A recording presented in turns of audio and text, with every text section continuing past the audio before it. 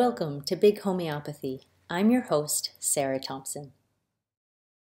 Hi, welcome to Big Homeopathy. I'm your host, Big Homeopath, Sarah Thompson.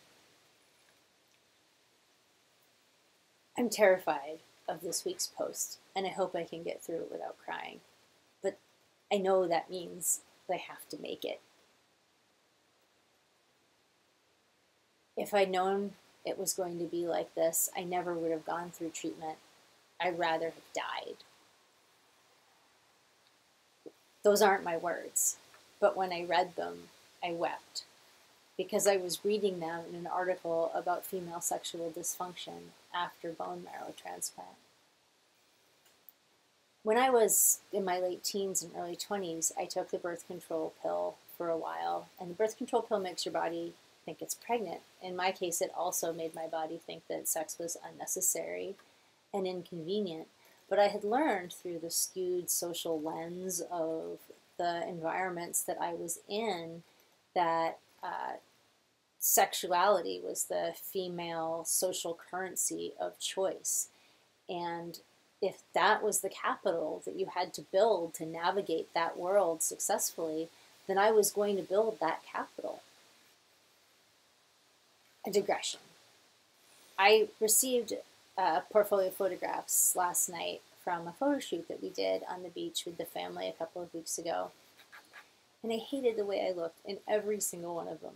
I couldn't stand the way my eyes looked, the way my makeup looked, the way my hair looked, the way my facial structure looked, the way my smile looked. Nothing about me measured up. Where does that come from? Why does it matter what I look like? Is there any evidence that anything about my life would be better if I were better looking in some kind of conventional terms? Would I be more successful? Would I be richer? Would I be, I don't know what. I can point to a million examples to show that that can't possibly be true. And yet, it's somewhere inside of me. And I don't remember when I started to think that my hair was too fine and my lips were too thin and my eyes were too small, probably from the adulation of my peers and adulation of celebrities. And I do know that my feelings about my stomach not being flat enough and my butt being too small came from listening to women around me talk about themselves. You know, I think you don't enter puberty as a blank slate. You enter it with all of the maternal baggage of generations behind you as a woman. I wasn't on my own. I was at the vanguard of an army of ghosts. And without a fundamental sense of my own worth and value on my own terms, I had nothing to attach it to except external validation. And if somebody wants to have sex with you, then that's external validation of your worth, or it was in the world that I was in. And so how I felt really didn't matter. It was really beside the point, and I could completely sideline it. But then I found myself as an adult in a relationship that was truly supportive and fulfilling. And I discovered that I was completely divorced and disconnected from any innate sense of my own sexuality. And I stopped taking the birth control pill. And when I did that, this major layer of fog lifted. But there was still so much baggage there. And then I got pregnant, and all of the hormone-associated feelings of all those generations and of what I'd been through myself just infused my body. And I kind of shut down. And then I had another pregnancy, and then I went into the hospital. There's no shortage of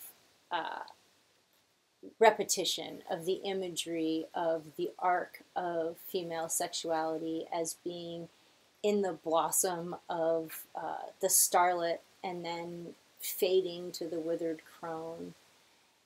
And it's easy to conflate fertility with sexuality.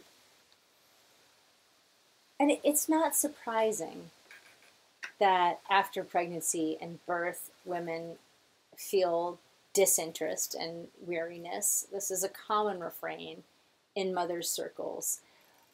But then to go into a treatment that made me infertile was an extra layer for me to have to process.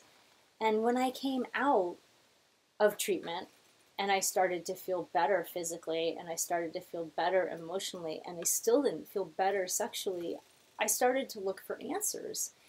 And that's when I found this quote.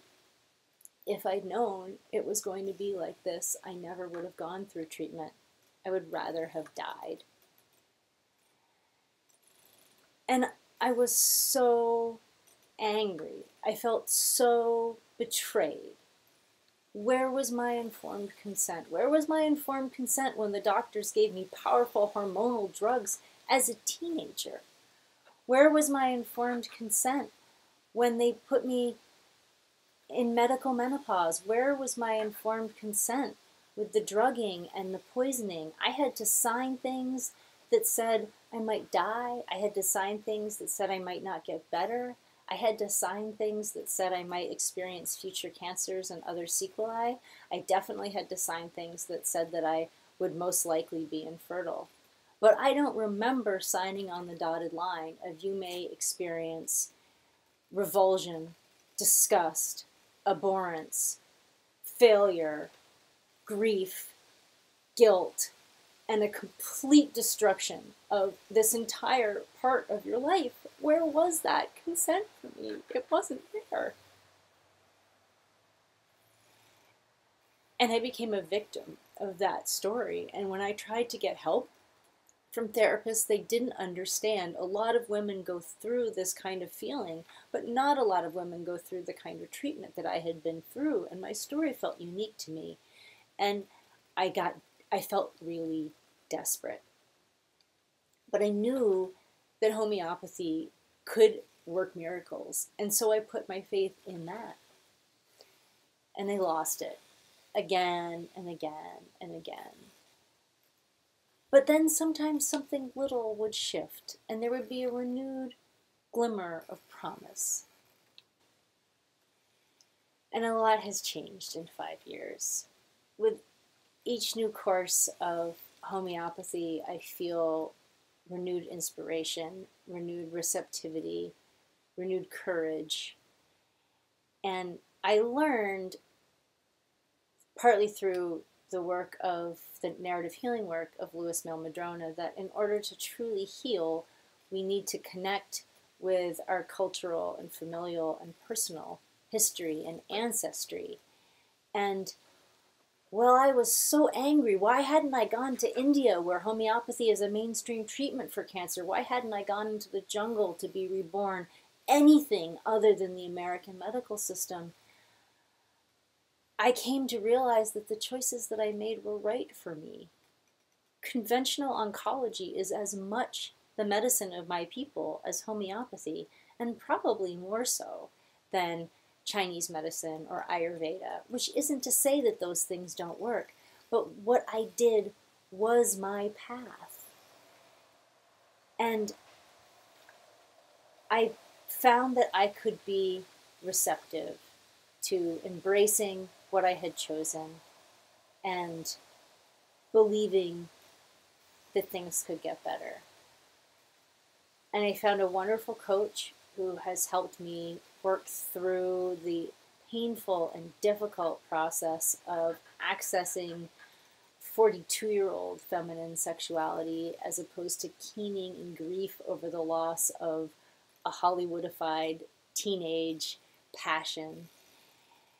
And I won't say that it's done. I won't say that I'm out of the woods, but I'm truly moving forward. And it was letting go of that victim story, that I was a victim of the medical system, and believing that I had made the right choices for me and that I could thrive through them, that has allowed me to really finally feel like I'm in the best health of my life.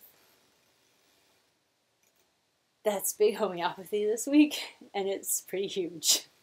See you next week.